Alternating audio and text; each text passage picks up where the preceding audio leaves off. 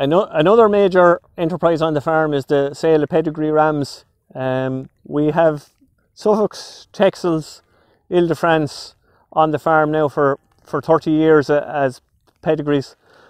So we're selling performance recorded shearling rams that are totally produced off grass and forage with no concentrate feed whatsoever pre-sale.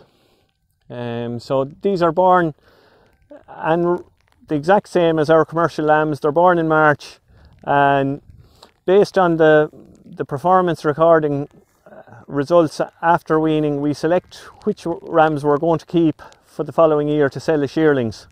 So all the business is really done on farm. We sell practically none at sales, and it's all based on producing a hardy ram that'll last for a long time on a commercial farm.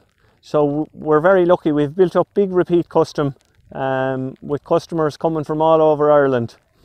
Over the last few years now, I've started to keep some of the better easy care rams. We're at probably 7/8 bred now, and with the drop in wool price, there's added interest in those now this year.